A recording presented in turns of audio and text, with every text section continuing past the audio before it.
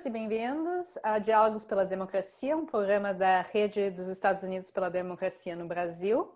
Meu nome é Leila Lehnen, eu sou professora associada de Estudos Brasileiros e diretora do Departamento de Estudos Portugueses e Brasileiros na Brown University.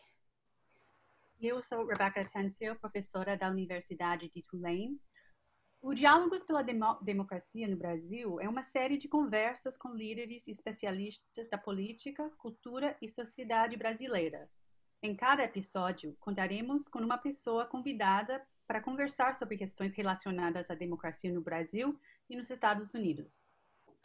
A nossa convidada hoje é Beatriz Bracher. Ela é editora, escritora e roteirista. E a Beatriz Bracher começou a carreira ainda nos anos 80, trabalhando no mundo editorial. Em 2002, ela publicou seu primeiro romance, Azul e Dura, seguido de Não Falei, em 2004, e Antônio, em 2007. Em 2009 e 2013, ela publicou duas coletâneas de contos, Meu Amor e Garimpo, voltando ao romance em 2015. Com o aclamado Anatomia do Paraíso. Seus contos e romances têm recebido inúmeros prêmios, incluindo o Prêmio São Paulo de Literatura, o Prêmio Clarice Lispector, o Prêmio Rio de Literatura, bem como sendo finalista do Prêmio Jabuti. Seja bem-vinda, Beatriz. Muito obrigada. Obrigada, Leila. Obrigada, Rebecca. Obrigada, Diálogos pela Democracia. É muito bom te ter aqui. Bem, um tema recorrente do teu trabalho é a exploração de tensões entre espaços públicos e privados, entre indivíduos e sociedade. Mais recentemente, Anatomia do Paraíso esboça esse drama urbano tendo como linha de guia a própria literatura, né? o livro do Milton. Como você enxerga o papel da ficção na construção do indivíduo e suas atitudes em sociedade? Eu acho que a ficção é uma das coisas que constrói o mundo que a gente vive, né? Constrói o imaginário do mundo em que a gente vive. Acho que são várias coisas, a realidade mesmo, talvez é o mais forte, né? E o que está acontecendo ao nosso redor e tudo. E eu acho que a literatura, ela é uma... o próprio imaginário e a realidade passam através dela, e ela cria uma coisa que não existia antes, e que passa a existir, que passa a fazer parte do real também. Eu acho que ela tem uma capacidade de influenciar o indivíduo na medida em que ela constrói novos indivíduos, né? E que o leitor é capaz de viver na pele desses personagens, né? E ao viver aquele drama, aquela história, porque quando você lê, se você gosta do livro, é porque de alguma maneira você está entrando dentro dos personagens e saindo e está vivendo aquela história também. E isso, na verdade, é transformador, mas não necessariamente para melhor e nem para pior. Quer dizer, acho que a literatura é transformadora, né? Uma experiência transformadora, mas acho que não dá para dizer que cidadãos que leem são melhores do que os que não leem. Eu tenho uma impressão que sim, mas não sei. Bom, Não Falei um romance que busca problematizar muitas das narrativas acerca da ditadura militar. Em 2018, foi traduzido para o inglês e fez sucesso aqui nos Estados Unidos, sendo incluído nas listas de recomendação do New York Times para o verão. Nesse mesmo ano, o assassinato de Marielle Franco e a campanha eleitoral do agora presidente Bolsonaro viram reaflorar um debate público sobre a ditadura militar. Você acha que as narrativas sobre a ditadura continuam a ter um poder mobilizador considerável? Não, acho que nunca tiveram. O problema é esse. Acho que se tivessem tido, talvez a gente não tivesse onde está.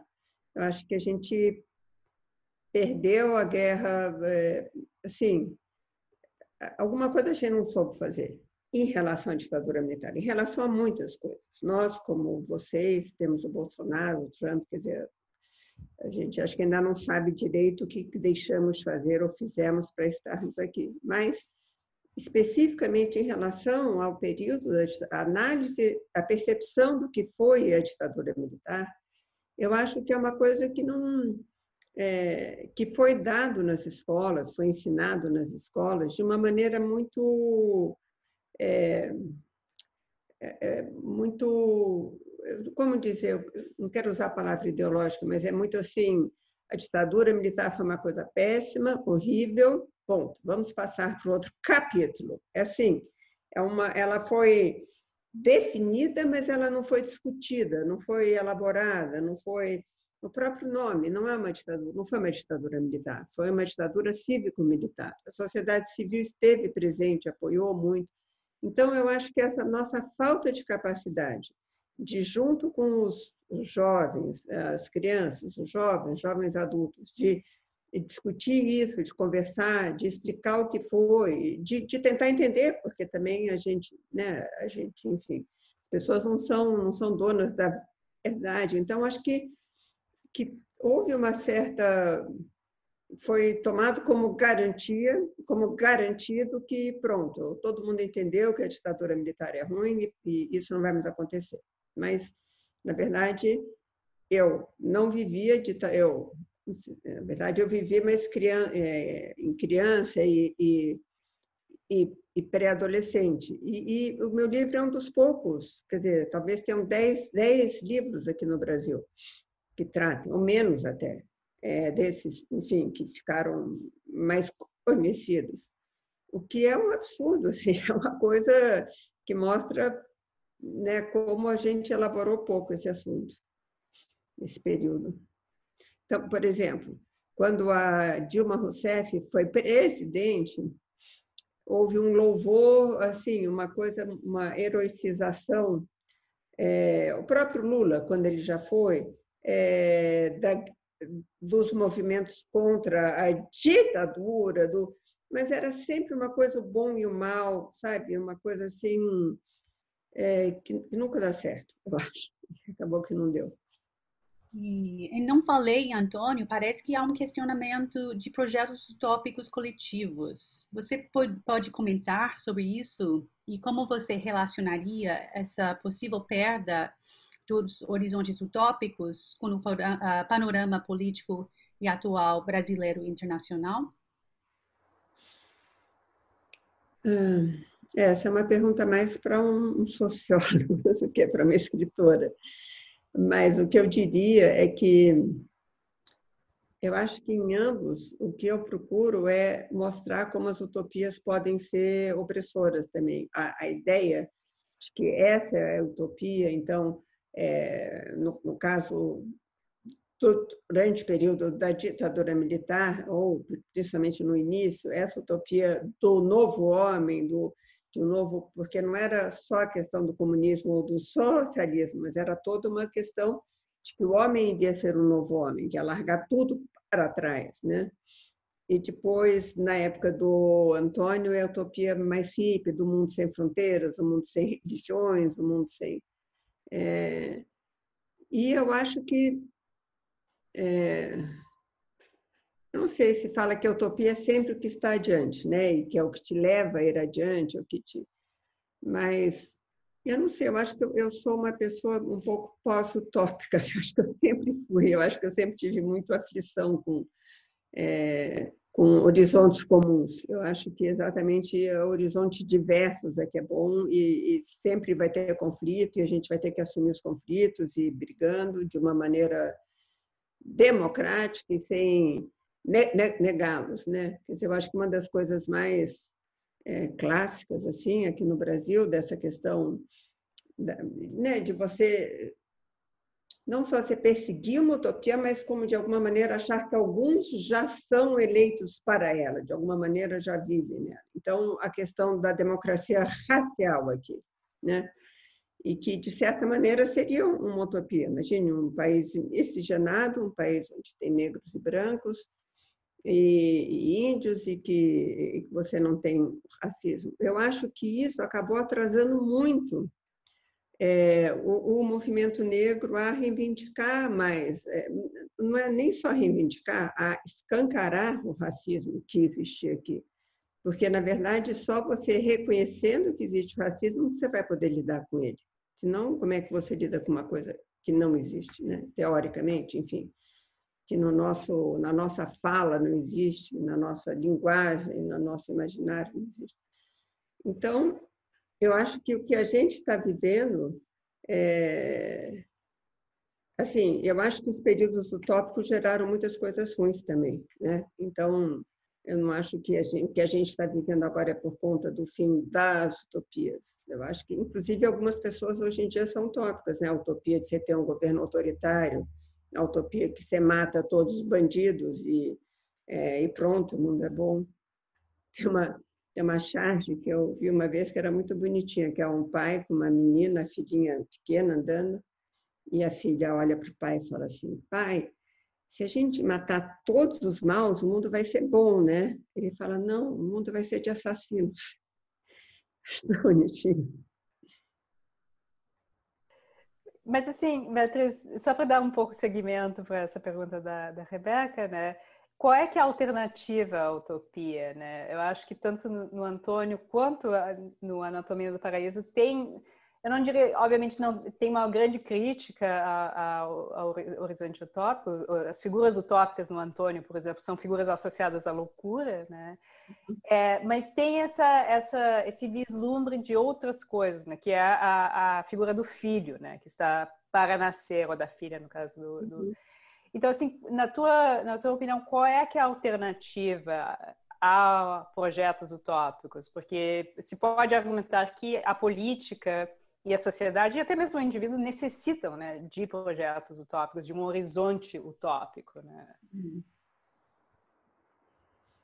Eu não sei, assim, eu acredito muito que a gente deve incentivar a autonomia individual. Talvez por isso que, para mim, a questão da utopia seja tão complicada, porque é uma coisa de grupo, sabe?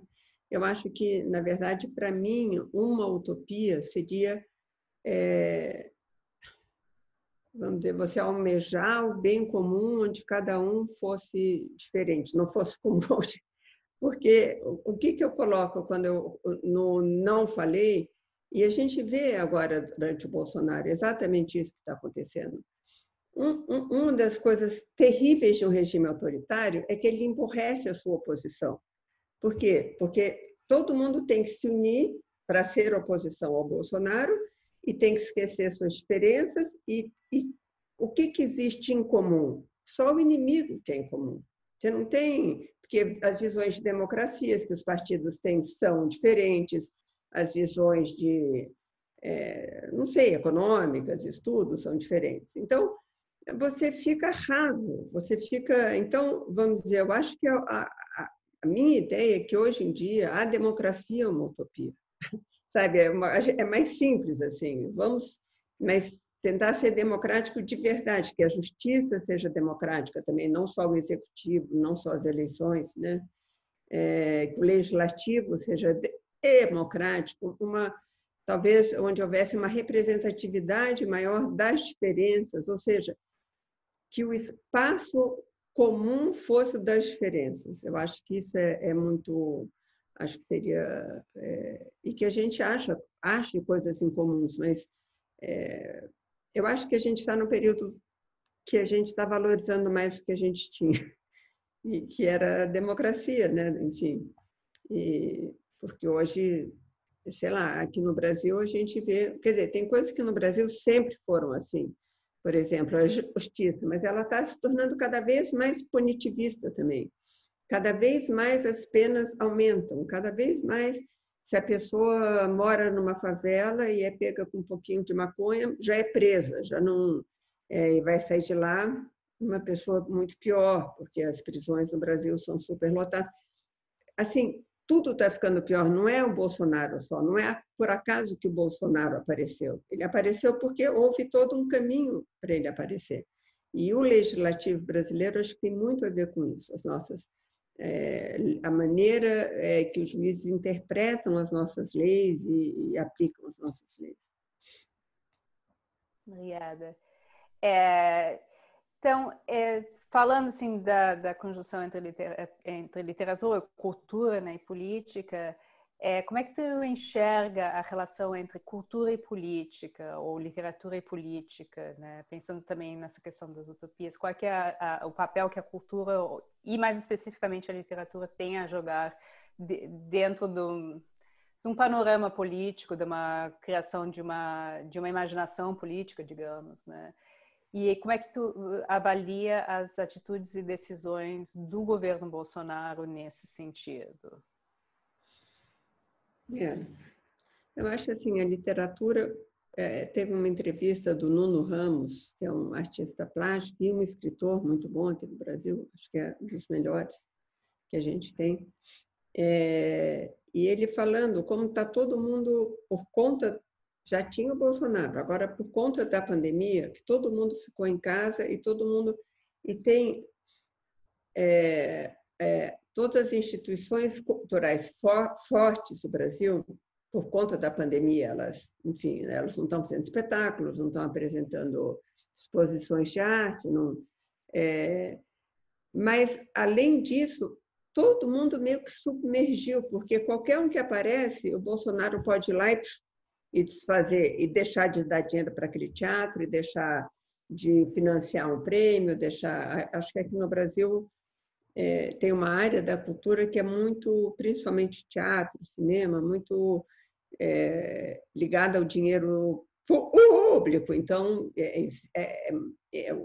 o governo Bolsonaro está sendo capaz de desestruturar muita coisa, é muito impressionante assim, a capacidade dele. Mas, então, essa questão toda em tom menor, o que está fazendo é que a arte ela tem uma capacidade de quebrar um pouco, né, as coisas, de quebrar o entendimento que você tem da realidade, o entendimento que você tem da política, o entendimento que você tem do outro.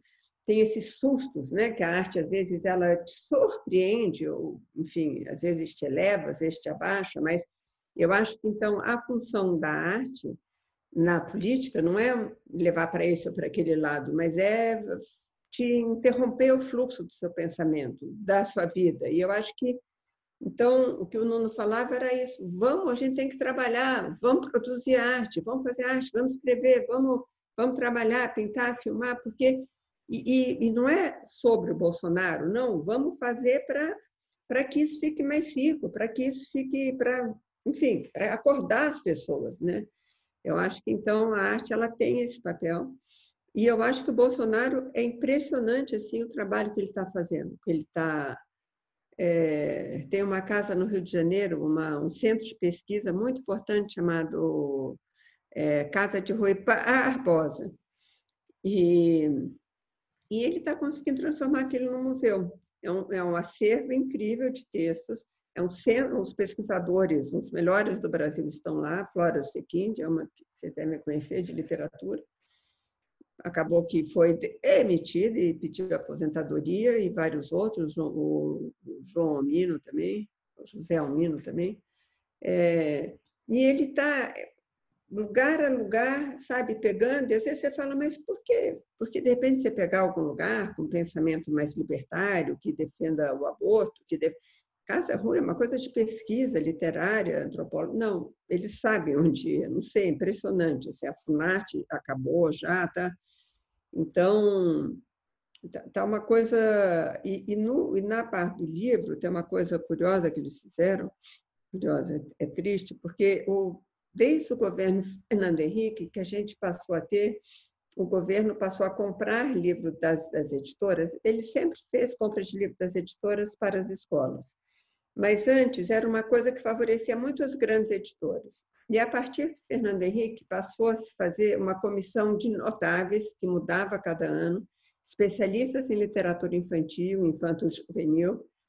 Os professores participavam da escolha dos livros que iam para a sua escola, então não era o mesmo livro para todas as escolas.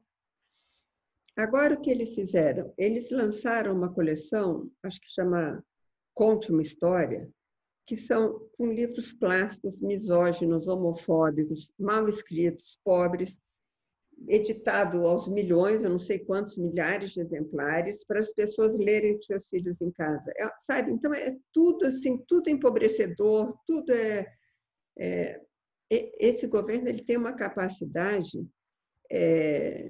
de não colocar nada no lugar do que ele destrói.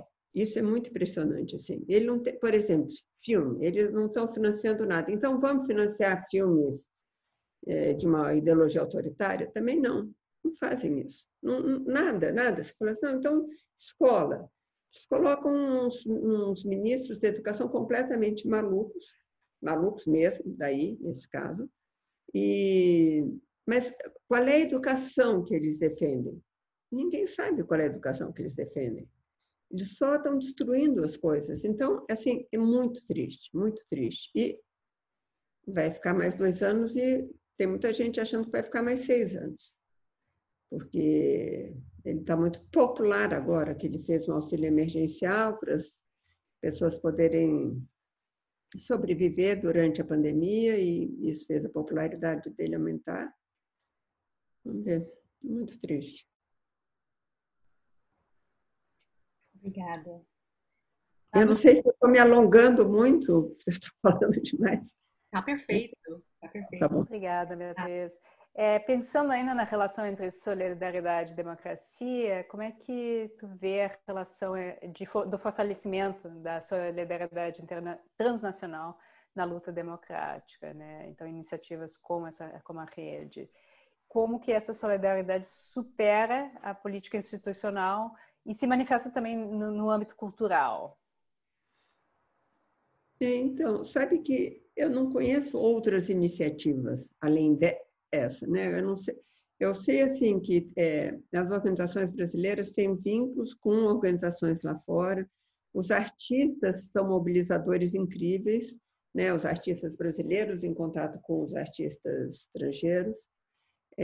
Mas eu acho que falta, sabe, uma rede realmente democrática internacional que se apoie assim. Eu acho que nós temos tantas coisas em comuns a defender, estamos sendo atacados de tantas formas parecidas, principalmente Estados Unidos e Brasil, que eu acho que deveria ser maior assim essa união, né? Essa canal de trocas de ideias, trocas de iniciativas, os Estados Unidos eles têm uma influência muito grande econômica, né?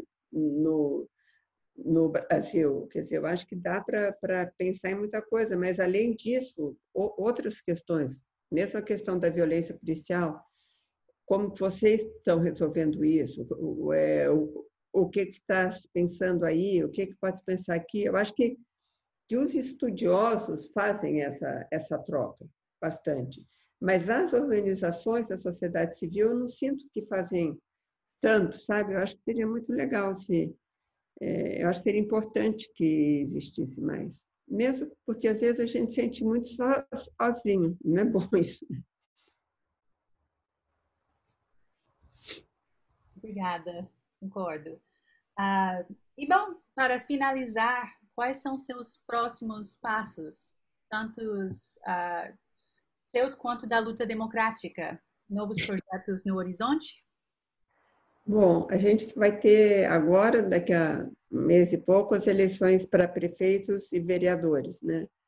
Então, enfim, a gente está tentando apoiar o máximo possível candidaturas que lidem com a questão do direito civil, porque é disso que se trata agora, muito mais que uma questão econômica, né? Então, acho que essa é uma questão, mas por conta da pandemia vai ser uma eleição muito diferente, ninguém sabe bem como vão ser as campanhas.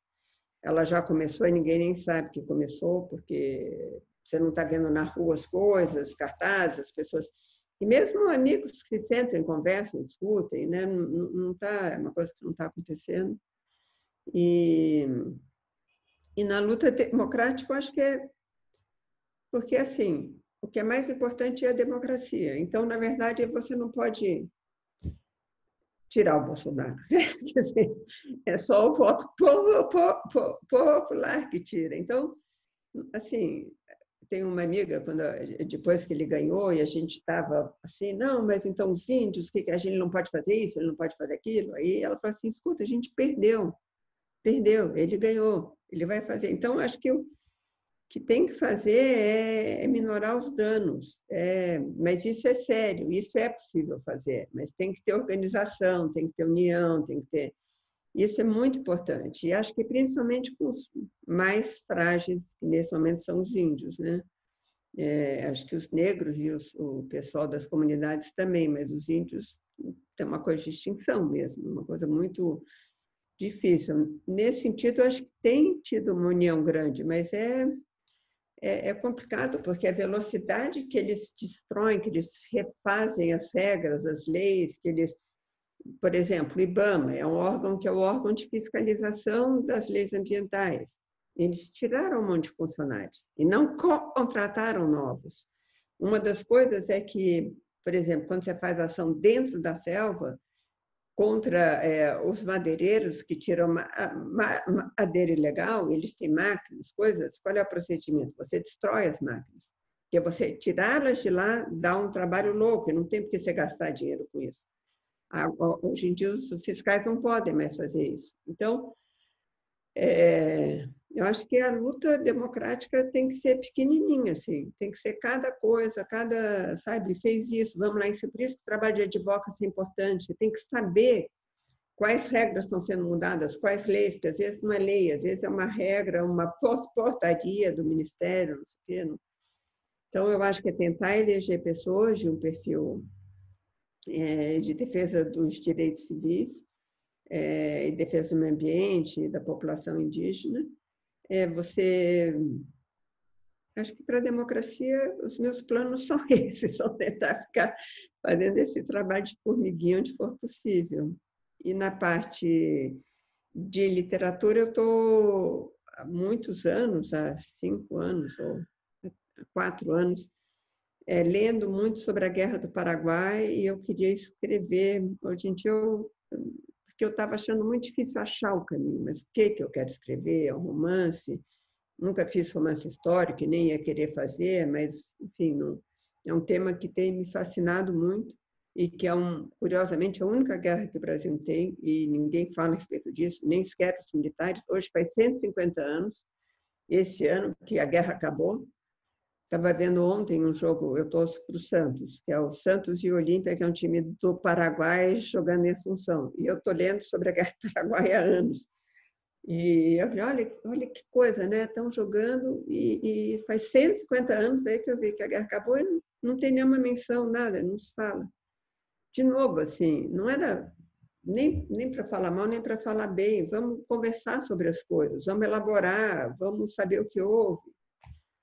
Bom, e agora eu estou achando que vai ser uma colagem à la Svetlana, tipo, a guerra não tem rosto de mulher, e que vai ser complicado, porque lá são depoimentos orais, é uma coisa bem diferente. Eu vou lidar com memórias escritas. Nem sei se vai dar certo, mas vamos ver. Agora eu estou animada para tentar. Bem, então a gente está chegando no fim. Muito obrigada, Beatriz, pela conversa, e muito obrigada a todos e todas vocês por assistirem. Não se esqueçam de se inscreverem no nosso canal, então, tá? Obrigada, pessoal. Foi ótimo. Muito obrigada pela oportunidade. Obrigada.